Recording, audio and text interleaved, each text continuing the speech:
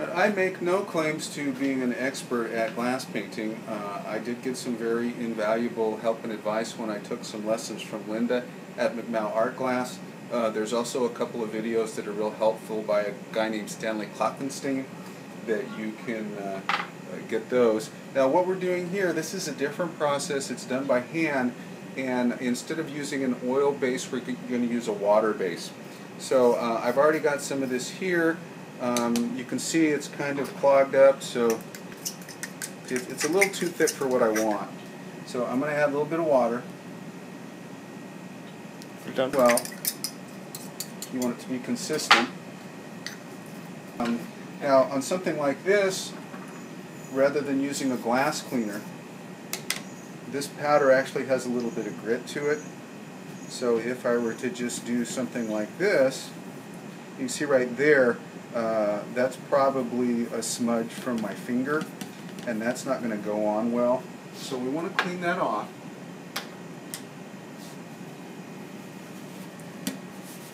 So this is cleaning the glass as well.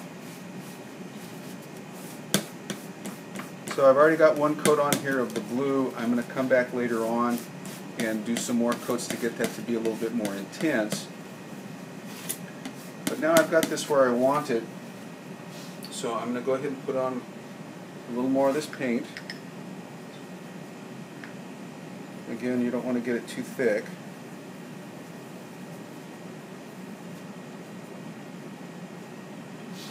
And you're going to take a Badger blender brush, and you're going to try and even this out and get it as consistent as you can without seeing any brush strokes in there.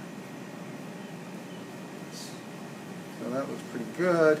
You really do want to do this on a light table. So now what I'm going to do to just kind of hide any brush strokes that are still showing is I'm going to come in here with my brush and I'm going to stipple it. That's going to give it a little bit of texture, and it's going to hide any of those brush strokes.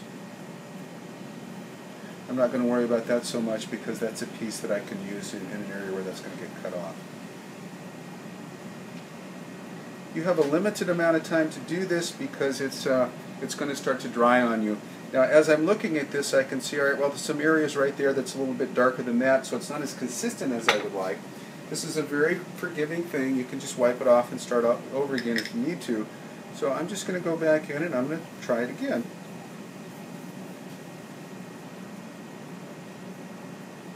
Make sure I got that. It's hard to get this this technique down to get it blended well. So when you're first doing it, you want it to be a little bit harder so that you're trying to get the paint on there evenly. And then you're going to go in different directions, and you're going to do it lighter and lighter until at the end you're almost just brushing air. So before it dries, then you go in with your brush and stipple it, and you can do it lighter or harder. This is something that you just have to get good at with technique and practice, and I haven't been doing it that much. So again, talk to Stanley through his videotapes, and he gives you a really good foundation in this. He's been doing it for over 40 years. Alright, so we're going to let that dry, and once it's completely dry, then I'm going to come back and I'm going to scrape off the parts that I don't want to keep. Alright, now that this is dried, what I'm going to do, there's no binding agent on this, gum arabic or anything like that, to keep it sticking to the glass. So it's not going to fall off if I pick it up, but it is going to come off pretty easily. So what I'm going to do is I'm going to go in and use, these different tools. Some of them are brushes. This is a rubber little thing that you use for working with clay. And I'm going to scrape off the parts that I don't want to keep. So in this case where you see this V, that's what I want. I'm going to scrape off these areas here where the blue are. And I don't really care about the outside because I'm going to end up cutting these off anyway. You have to be very, very careful. If you lay your hand on this or touch it, it's going to come off. So I just made this little wooden bridge that I can lay across it, so that's going to allow me to get in close here and do the things that I need to do. I want to remove really large amounts. I'll use a brush something like this. And as you're doing this, every once in a while you just want to kind of blow on it to make sure that you're not scraping off too much. When you do that though, be careful that you don't get any spit on it, because once you get something on here like that, or you lay your hand on it when you don't want to, there's really no easy way to fix it. You just got to start over. Now, since I'm just using water here, if you want to be really conservative about it, you could actually scrape this back and put it in the jar and use it again. So now I'm going to go in with my little bit bigger brush, and with some of your more complex patterns, you really have to keep in mind what you're scraping off and what you're not scraping off. You don't have to go right up to the edge. The black, when this fires in, will cover it up. So you got a little bit of leeway there to get this to work. And then for the more detailed spots, I might go in with just a smaller brush.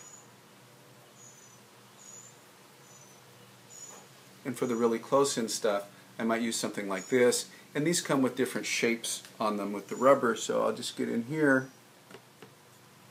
and I'll very carefully scrape that off. So since the rest of these things in here are, I'm going to cut them, I don't have to work too hard on this. I'm really just going to open up the blue areas, then I'm going to fire this. I would probably fire the blue at least 2 more times to get it more intense, and the red 2 more times. So 3 colors, or 3 firings each, to get this to be the intensity that I want. If you're not a patient person, this isn't the process for you. It takes a while. There are kilns that you can get that fire the glass a little bit better. Stanley Klopfenstein, he has a kiln that he built himself, and he says he can get about 7 firings a day in. With the kiln that I've got, the most that I can do is get about 3 if I start in the morning and then also let it fire through the night. Now, at this point, if I make a mistake, it's pretty easy to start over. If I don't notice a mistake and go ahead and put it in the kiln, then that becomes permanent, and there's not really anything that you can do about that. So you want to inspect this very carefully before you put it in the kiln, because once that heat goes on it, then it's permanent. Now for some of these areas in the middle, this is where the bridge comes in handy. I really don't want to lay my palm on this, so this gives me a resting spot. And I can go in there and clean that up. Once you think you've got it all done, you want to turn off your light table and look at it that way too. And sometimes you can see some areas where you thought you had it all cleaned up and you didn't.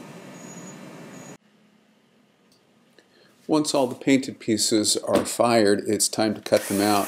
You can use a traditional glass cutter, but I've got some angles that would be impossible to cut that way, so I'm going to use a ring saw.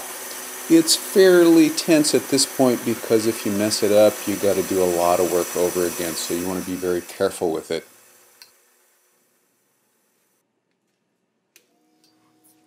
From this point on, it's traditional copper foiling. I will grind the edges, making sure that everything fits as good as possible, then foil it, then solder it all together.